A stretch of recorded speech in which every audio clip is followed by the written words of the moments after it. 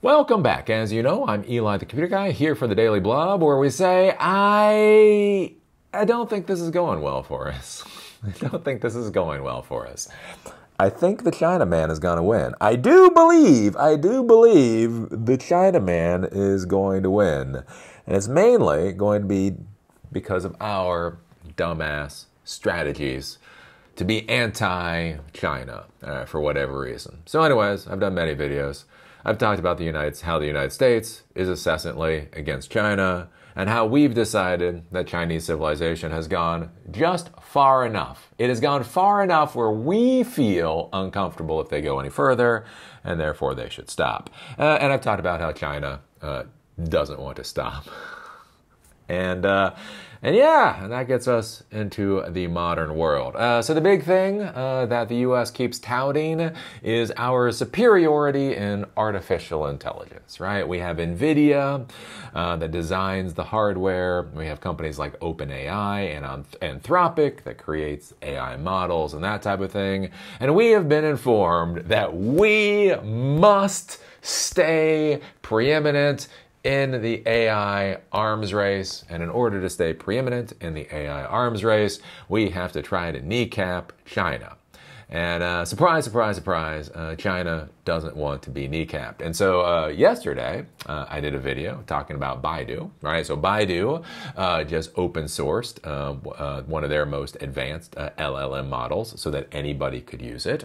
And basically the idea with that particular model is compared to whatever the DeepSeek's latest version that came out, it can run at a fraction of the cost. And so one of the things with this open source model that Baidu is putting out is the idea of for most tasks, it'll be effective for what it's trying to do, and it will be a lot less expensive than trying to use OpenAI or Anthropic for those types of services. So that was yesterday. And now we have Huawei. Huawei is coming out and saying, are you giving away AI LLM models? That sounds like a good idea. I think we should give away LLM models too. The interesting part about this, though, is that Huawei is actually giving away their LLM models to drive business towards their hardware. So from CNBC, China's Huawei open sources AI models as it seeks adoption across global AI market. And so basically the idea here is Huawei has these chips, these AI chips that they produce. But one of the big questions in life, again, the technology world, is just because you have the hardware, right? Having software doesn't mean you have a full solution. Having hardware doesn't mean you have a full solution. It's when you have software and you have hardware and you have the full tech stack, that's when you have a full solution. So they've been selling their hardware, and what it looks like now is that they're going and basically giving away their LLM models that are designed to work most effectively on their hardware to then start driving hardware sales, right? So we have the LLM to run, we have the hardware that it's optimized to run on, so now you have this complete product that you can actually put into your systems, right? And this is where I've argued for a while that we have to be careful about, because once things are implemented, they're incredibly hard to basically decommission again, right? Once something goes legacy, you're never, ever, ever going to get away from it. If we look at this, Huawei has open sourced 2 of its artificial intelligence models, a move tech experts say will help the U.S. blacklisted firm continue to build its AI ecosystem and expand overseas. The Chinese tech giant announced on Monday the open sourcing of the AI models under its Pangu series, as well as some of its model reasoning technology. Tech experts told CNBC that Huawei's latest announcement not only highlights it is solidifying itself as an open source LLM player, but also how it is strengthening its position across the entire AI value chain as it works to overcome US-led AI chip export restrictions. In recent years, the company has transformed from a competent private sector telecommunications firm into a muscular technology juggernaut, straddling the entire AI hardware and software stack, said Paul Trillo, partner, blah, blah, blah. In its announcement Monday, Huawei called the open source moves another key measure for Huawei's Ascend ecosystem strategy that would help speed up the adoption of AI across thousands of industries. The Ascend ecosystem refers to AI products built around the company's Ascend AI chip series, which are widely considered to be China's leading competitor to products from NVIDIA. Pangu, being available in an open source manner, allows developers and businesses to test the models and customize them for their needs. The move is expected to incentivize the use of other Huawei products. So that's the thing here, right? It's the combining the products together. You have the LLM and you have the chips, and then you need the hardware that goes around the chips. You then buy into the Huawei ecosystem. According to experts, the coupling of Huawei's Pangu models with the company's AI chips and related products gives the company a unique advantage, allowing it to optimize its AI solutions and applications. While competitors like Baidu have LLMs with broad capabilities, Huawei has focused on specialized AI models for sectors such as government, finance, and manufacturing. Quote, Huawei is not as strong as companies like DeepSeek and Baidu at the overall software level, but it doesn't need to be. Its objective is to ultimately use open source products to drive hardware sales, which is a completely different model from others. So it also collaborates with DeepSeek, Baidu, and others, and will continue to do so. In his announcement Monday, Huawei invited developers, corporate partners, and researchers around the world to download and use its new open source products in order to gather feedback and improve them. Quote, Huawei's open source strategy will resonate well in developing countries where enterprises are more price sensitive, as is the case with Huawei's other products, Einstein said. Right? So basically, we have Huawei dropping new open source LLMs that are going to be optimized to be able to run on their AI processors, and they are going to go to the developing world, and they're basically going to say, here is basically a finished product that you can use in order to build out the systems that you care about, right? And I think that is a valuable, sell right there, right? Being able to go to the customers and say, you can have all of this. When you continue to look at American anti-China policies, especially when it comes to AI, and then how that degrades other people's experiences, whether you're in Argentina, whether you're in Chile, whether you're in the Middle East, so on and so forth, I think it makes the Chinese AI products, again, like the Huawei products, I think it makes them seem more appropriate than a lot of the American products out there. And if this is what they're doing today, then you have to be thinking about what they'll do from a year from now, 5 years from now, the whole 9 yards. And I don't think this is a good route for the United States. As an American citizen, let me say, I don't think our strategy is working. Eli, you're unpatriotic. You're a traitor. You're saying our leaders have ineffective policies. Yes, I do. I don't think this is working out well. So anyways, it'll be curious to see how this goes, right? Huawei is an absolute behemoth. You know, I think about with Huawei, an important thing to be thinking about, like with lived experience and the target customers you're going for. The thing I think about with Huawei was from years ago. So I was at Interop, New York, probably about 2012. When Huawei was not nearly as well known, right? So it was getting to be a big tech company at that time, but especially in the United States, wasn't that well known. But it's kind of considered like China's Cisco or whatever. And the curious thing is, when you took a look at the Huawei products and you looked at the exact specifications of the Huawei products, they were not, impressive compared to Cisco. Right? If you looked at the speed of the backplane, if you look at port speeds, if you looked at all the normal specs, you're like, okay, fine, right? They're clones of Cisco, whatever else. I'll go buy Cisco. The interesting thing, though, with Huawei at the time was it wasn't the technical components that they're really selling off of. It's basically the form factor and the design. And it was very curious, right? So when you buy Cisco equipment, right?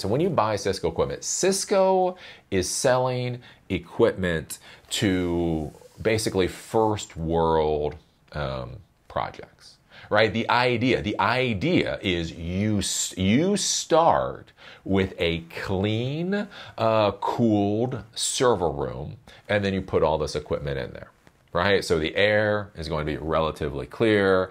It's not going to have a lot of dust and crap in the air. The temperature is going to be pretty steady at whatever temperature you set it, right? So the idea with Cisco is you start with a pretty solid server room, and then you buy their equipment to put into the server room. And so with that, right, there was a lot of active cooling for Cisco equipment in order to be able to rack all the equipment really close together. There's fans called active cooling. So basically they're either sucking air in or pulling air out, the whole 9 yards.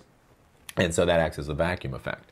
The problem is when you have things like active cooling, it essentially is a vacuum cleaner that's running 24/7. So if the environment has dust in it, you're going to be sucking all of that dust into all of your equipment. And so the curious thing was with Huawei is that they were building hardware that was designed to function in suboptimal environments, but suboptimal office environments, right? So Cisco, don't get me wrong, Cisco had their light industrial equipment. So if it was going to go into a warehouse facility, that type of thing, they had their equipment, and they had their hardened equipment that could go to Antarctica or whatever, right? But in the office environment, it used active cooling and that type of thing.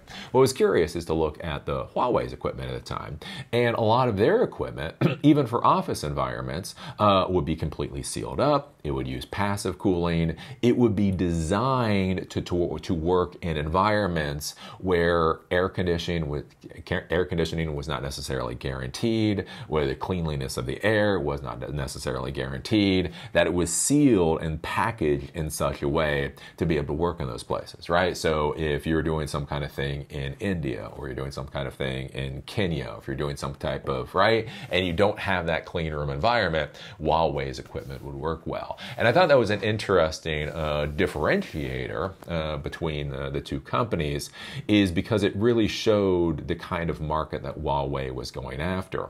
And if you think about that, if you fast forward 12 years at this point, you think about if Huawei has that same mentality towards the market that's going for now, then what does that look in the AI landscape? Again, it may be hardware that maybe is not as powerful as NVIDIA, but if you can get it at a fraction of the price, maybe it makes sense, right? It's an LLM. These LLMs are more specialized. These LLMs that Huawei is dropping are not as powerful as these other LLMs, but if they're highly targeted, right? There's this whole thing with artificial general intelligence, and I hate it. I despise the concept of artificial general intelligence. The idea that you're going to have this AI that's just going to understand everything. It's going to understand everything from how to play Go, to how to fly an airplane, to how to fix a hamburger. Right? Does that actually make sense? Like, when you take a moment and think about it, does that actually make sense? Do you really want an AI that can do all of these different things? Or is it more practical to have an AI that is much more focused and targeted? And so a focused and targeted AI system may be a quote-unquote lesser system. It may be quote-unquote not as technically advanced as OpenAI or whatever. But if a less advanced system is able to run with a hell of a lot fewer hardware resources, and at the end of the day provides the answers that the users actually need, is that not more of an effective solution? Sell hardware at an affordable price that can run open source LLMs that are hyper-focused for your particular niche.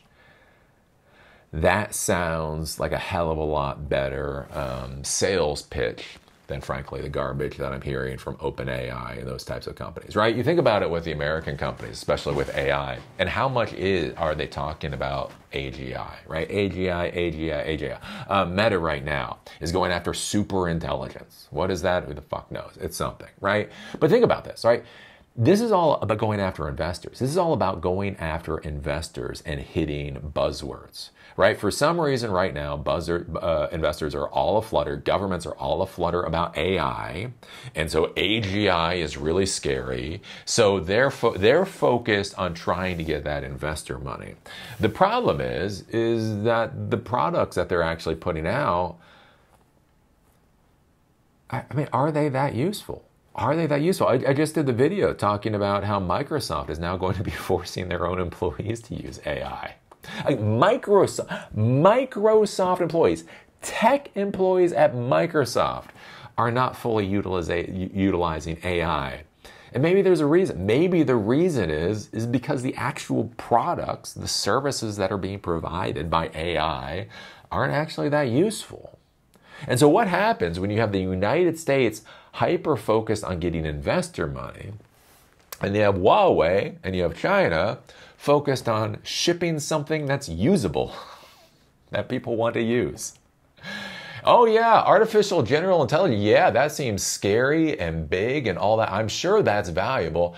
I have a literal no use for it. But this thing over here, this thing, I know how to use that. That right there, that would actually be useful for me. So it'll be curious. We'll be curious to see how we go forward with this whole AI arms race and just how badly the United States is going to lose it. Because I just don't feel like it's going very well. I don't know. It's just this, like the AI race between China is just, it's like the United States in a nutshell right now, right? Where we're hyper-focused on investors, but we're not hyper-focused on building products that actually solve people's problems, right? We're not solving the problems of our society, and instead of focusing on those, we're trying to punish China. And then you look at what China's doing, and they're just clipping along building crap. They're building crap and shipping it. Oh, anyways, what do you think about this with Huawei dropping their open source LLMs? What do you think about Huawei's business plan of basically less technically impressive LLMs, but more focused to actually target specific sectors or verticals? What do you think about this focus and then basically tying that to their hardware? When you look at the business propositions out there, does that seem more appropriate to you than what the United States is doing, many companies in the United States is doing? I don't know. Put your thoughts down below. Remember, whether it's a thumbs up, a thumbs down, a good comment, or a horrible comment, it is all an interaction as YouTube is concerned. And that's our modern world of social media. With that, see y'all later.